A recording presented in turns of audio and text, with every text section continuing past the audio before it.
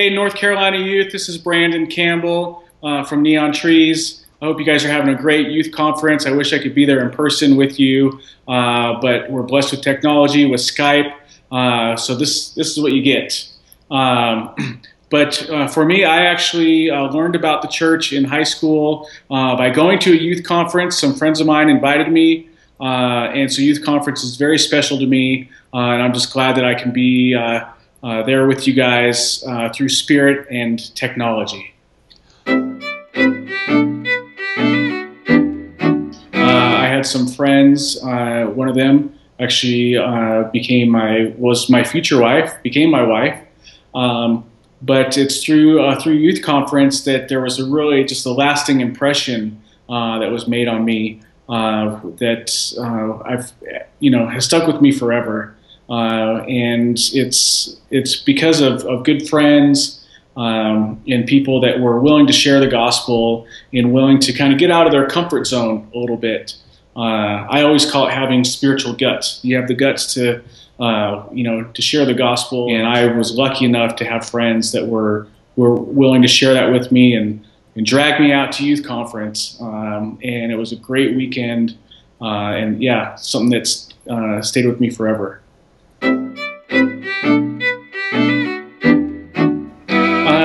So I connect every good thing that's happened in my life is because I made the decision, well, to join the church, but also to go on a mission. And it's because of going on a mission that I met a lot of people that were living in Utah or that were going to move to Utah to go to BYU. And so I thought, well, that's what I'm going to do. I will go there. But I also became part of the music scene here, which eventually led to joining Neon Trees.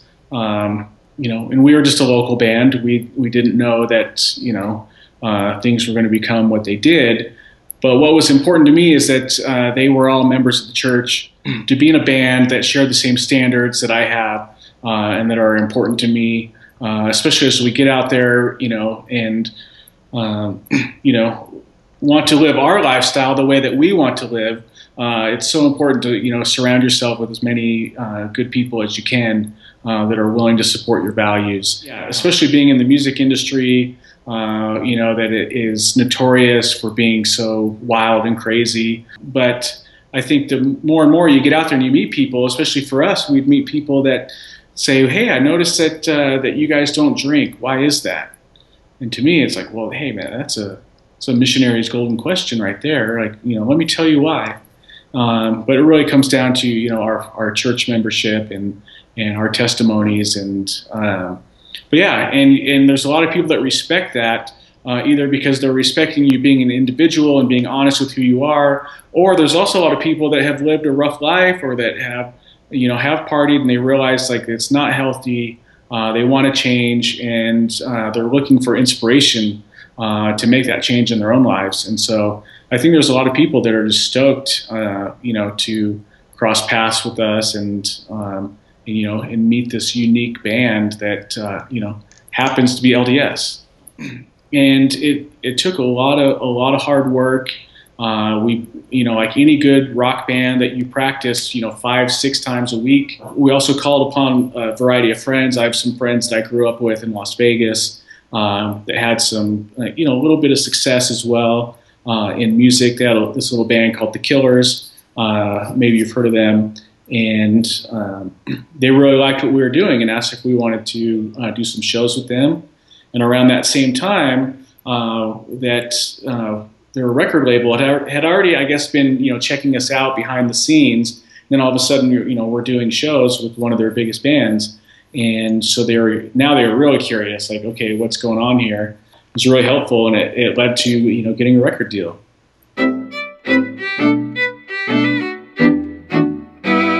Every band gets asked this, how'd you get your band name? And when you start a band, you never realize like, hey, it's going to be on a marquee, or it's going to be on a magazine cover, or it's going to be, talked about all the time. But for us, Neon Trees came, for those of you that aren't initiated, out west, there's a hamburger chain called In-N-Out Burger.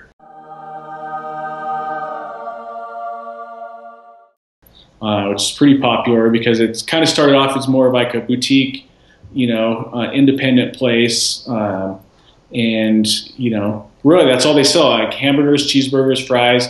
That's it, and I love that they've kept that business model like super simple. So I always figure, hey, if we're going to be named after a restaurant, at least it's a cool one. The reason why we got that name is because their logo, being from California, is a palm tree, and in some of the locations they have these palm trees that are made out of neon lights. And our singer, a long time ago in high school, thought, hey, that would be a cool band name sometime, the Neon Palm Trees. And when it actually came time to needing a band name, he said, hey, I've always thought Neon Trees would be a good name. So when I joined the band, he tells me this story. I grew up in Las Vegas, and my dad does all the neon lights for all the big signs in Las Vegas. He's been doing it for 30 years now. And I remember when I was younger that he was commissioned by In-N-Out Burger to go out to California and do some work for them. And my dad actually built those in Las Vegas and took them down to Temecula. That's where it was, Temecula, California, and installed those probably like early 90s. So even before Tyler would see those in high school or whatever. So my dad actually built and installed those neon lights that later our singer would see and be inspired by the band name. So it was really kind of cosmic, the way that came together. One of a great experience I had, as we go throughout the world and people realize like, hey, especially members of the church, like realize like, hey, Neon Trees, it's a band that has some members of the LDS Church in it, some Mormons. And we were playing in South Korea. We're playing this huge music festival, and there was 15 to 20,000 people there. And we're rocking out. It's a great time. I mean, it couldn't have been better. And then in the middle of the crowd, all of a sudden these people held up this huge banner that said CTR with the shield and everything, and thought, how do they know? Like we're in Seoul, Korea, and come to find out that they were members of the church there in Korea, and they had found out about us because they were exchange students at BYU and came out to BYU for a short time. And so they were stoked that the Mormon band was, coming to play this rock festival, whatever. So they wanted to show us some love. We met them afterwards. That's how we found all this out, because we're like, who are those people? We have to meet them.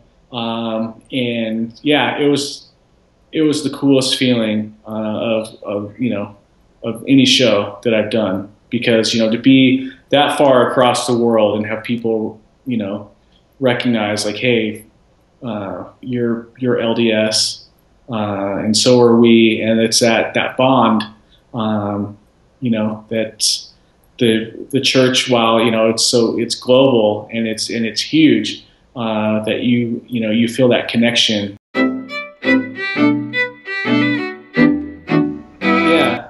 Yeah, after my mission, I actually tried steering away from music. I thought there's no place for someone like me in the entertainment business. There's so many bad people, I thought. And then I realized, there's good and bad people in everything. That the world and different professions need good people. They need to know that members of the church have the same interests as them, and that there's something special about us, and that as people get to know you and get to know you for your craft, but also for your lifestyle and for your values, you can make a really positive difference in a lot of people's lives.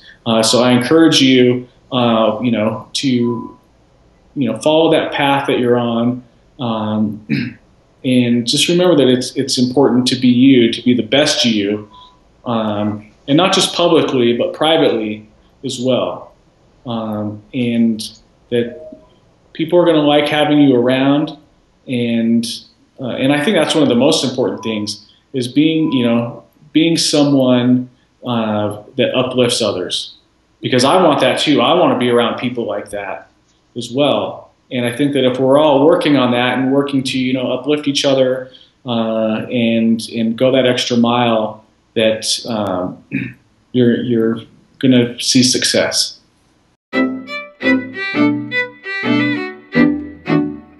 So here I have the first Book of Mormon that was given to me. My wife gave this to me way back before she was my wife. We were in our junior year in high school and had been friends for a couple years. And, she realized that she had something very important and, wanted to share that with me. So I remember she came to me and she said, "Here, pick out a favorite picture of me." And I thought, well, I don't know what this is for. I probably would have picked a different one, but I always thought that picture was really cute. But as you can see in here, that she wrote her testimony in there, and it even says here, "If I could give you the most valuable, treasured, most sought after gift on earth, it would be this book." So here it is. The reason it is all these things is because it's the only true thing known to man. Which I agree with. But, like I said, that, she had the spiritual guts to share this with me. If we can just talk, honestly here, that it could be so easy to be bad and just do what everyone else is doing. And you have to ask yourself, why are you doing that? Why are you striving to be good? And you know that you feel good when you make those decisions. You know that you feel good when you follow the Spirit, because there's a million other things that you could be doing, and a million other things that could distract you and take up your time. They don't even have to be bad things, but a lot of things that could distract you. But that's why we have to have the Book of Mormon, and we have to take time to read these things, the scriptures. Because you're doing it now. You're thinking about what you read on Facebook, or what you saw on Instagram, or what you saw on Twitter, or what you saw on TV, or if you're into video games, or the magazines that you read. You're thinking about those things, and it sits in there. And that's why you need this to be in there with those thoughts and help balance everything out. I'm so grateful for the gospel in my life. And it's important that you remember that you matter in all that you do. I think that's something that a lot of young people struggle with these days. Is feeling like that there's so much cool and great things out there, and what am I going to do that even compares to that? But just know that you do matter, whether you feel the pressure now or not. That as you keep getting busier in life, that you're going to need the Spirit with you. I'm grateful for that. I'm grateful to be a member of this church. Please don't ever take that for granted, because it's a wonderful thing we get to be part of this church. And I say this in the name of Jesus Christ. Amen.